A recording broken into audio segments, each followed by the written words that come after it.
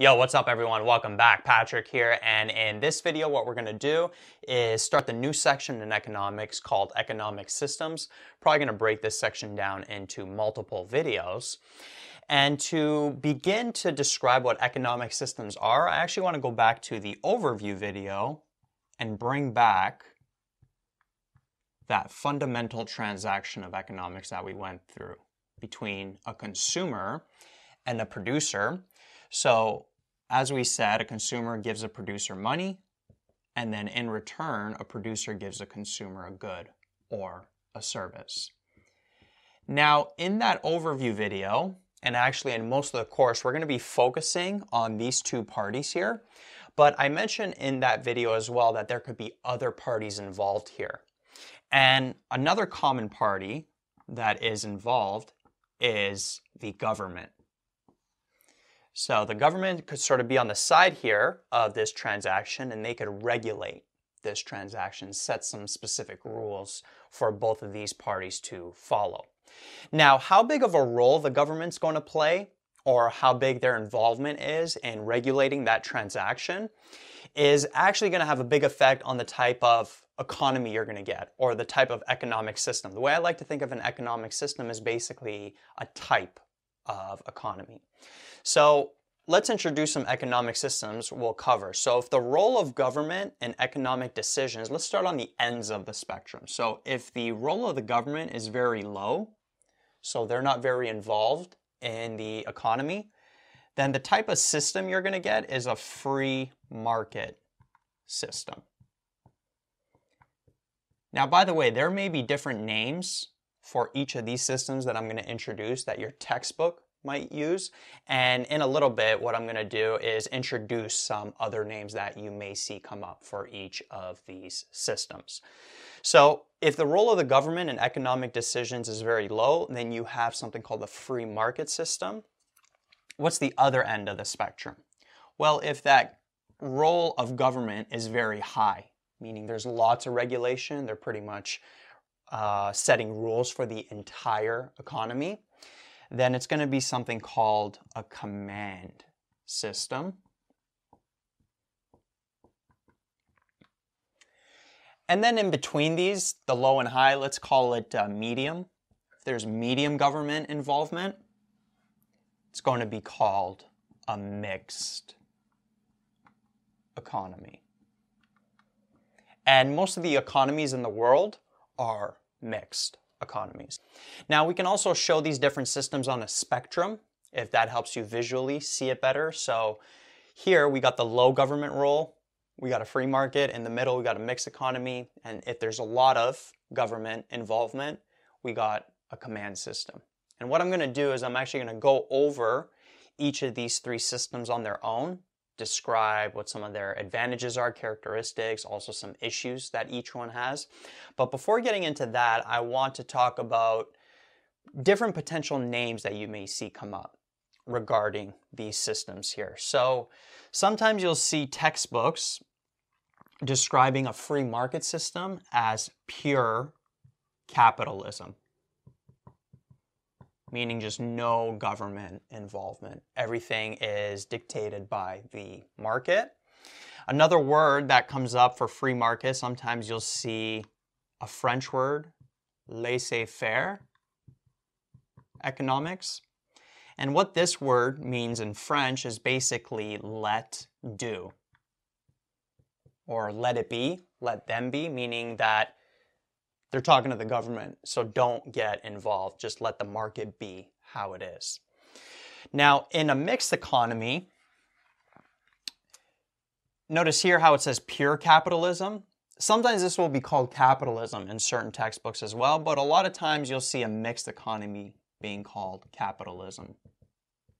So you got to be careful, like depending on your textbook, depending on your prof, these words can be flipped around. Like sometimes capitalism will be here, but sometimes instead of calling it pure capitalism for a free market system, they'll just call it capitalism here. But I'm going to call this pure capitalism and then this just capitalism, meaning that there's some government involvement and it's not purely just based on the market. Another word you may see come up for a mixed economy is a market system. Okay, so notice here how I have a free market, right? Over here, sometimes a mixed economy will just be called a market system. Very rarely will a mixed economy in any textbook be called a free market system. That's usually on this end of the spectrum. But sometimes you'll see a market system for a mixed economy. Now, command system, where the government involvement is very high, it's basically socialism. Okay, another word, communism.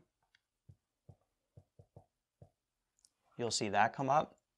Now, certain names of people that are advocates for all these different systems. So on this side, very popular name that comes up is Adam Smith. He was an advocate for the free market. He came up with the concept, the invisible hand. And basically what the invisible hand means is that people in an economy following their self-interest, basically what they want to do, results in the greatest good for the entire economy. Right? So people following their self-interest. So again, no government involvement or very low government involvement. People are free to do what they want, follow their self-interest. He said that that's going to result in the greatest good. Now, this invisible hand concept, again, sometimes you'll see it brought up in a mixed economy. Because again, in a mixed economy, not everyone is told what to do. Usually people are following their self-interest, but they do have to pay tax. There is certain laws that they have to follow. So sometimes you'll see this concept again being brought up here. So you got to adjust accordingly to your textbook. I'm going to keep it on this side though for a free market. Adam Smith was a big advocate for low government involvement and just letting the market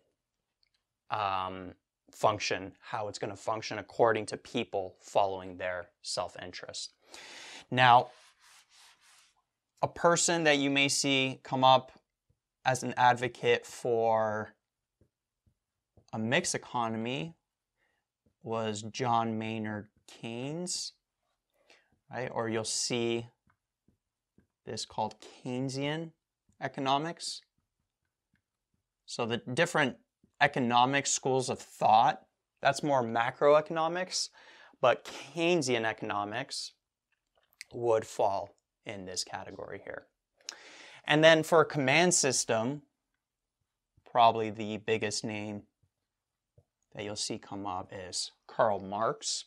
So Marxism, if you hear that word, that's associated with socialism, communism, or sometimes you'll see Marxian economics come up.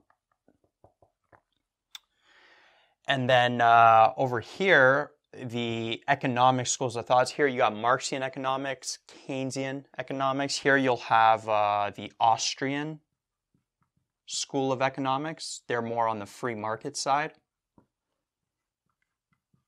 Or also on the free market side is the classical economics.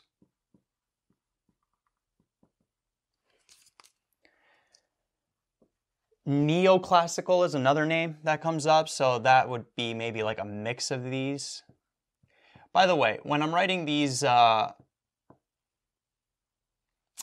names here, this is by no means a substitute of studying these names individually, because there's big differences between the Austrian School of Economics and the Classical School of Economics, but they all kind of fall in this camp. Personally, this is how I like to file these things, these differences in my mind. I first base it on the role of government, and then I dig in more deeper into each of these. So again, this is not by any means a substitute for you studying each of these separately in more detail, because there are differences even if stuff falls in the same camp. And again, these are more macroeconomics, right? These schools of thought, but thought I would mention them anyway in case you see them come up in your textbook. You can kind of know where they fall on this spectrum. Now what I'm going to do is in the next couple of videos, I'm going to go over each of these systems separately in more detail. I'm going to start with the free market system. Then I'll talk about the command system. So I'm going to start on the ends of the spectrum, talk about the two biggest issues for both of them, and then I'll finish with the mixed economy, which kind of solves both issues, and it's why most of the economies in the world are mixed economies.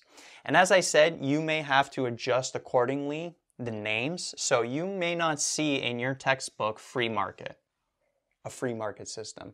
You may see it called laissez-faire economics or just pure capitalism, right? Again, these names, they can be interchanged.